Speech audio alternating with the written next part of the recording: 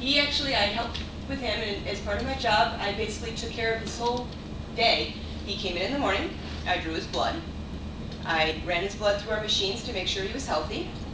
Then I put an IV catheter in him, I anesthetized him, I took his x-rays, I moved him into surgery, I helped the doctor with surgery.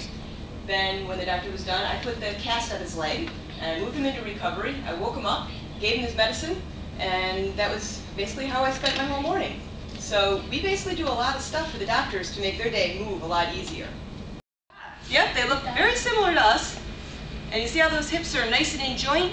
They put pins in, metal rods, right down the bone, put it back together again. If someone needs a transplant, then they're registered on a national waiting list and they wait for an organ. So there are two different ways to get an organ. The first way, and the most common way, is to get a liver from someone who has passed away. So someone who's died and has told their family members or have signed an organ donor card to say that when I die, I will give up my organs to someone who might need them. Has anybody heard about organ transplant before? Okay, so some of you have heard about this.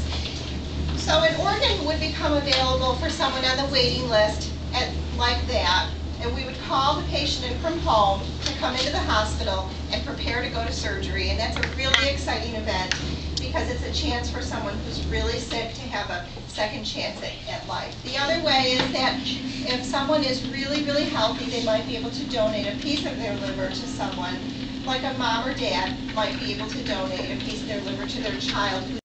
You have hiked on a trail in the woods. Very good. How many of you guys have camped overnight in a tent or in a camper in the woods?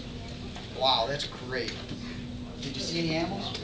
Did you see any bugs? Did you see lots of cool plants? No?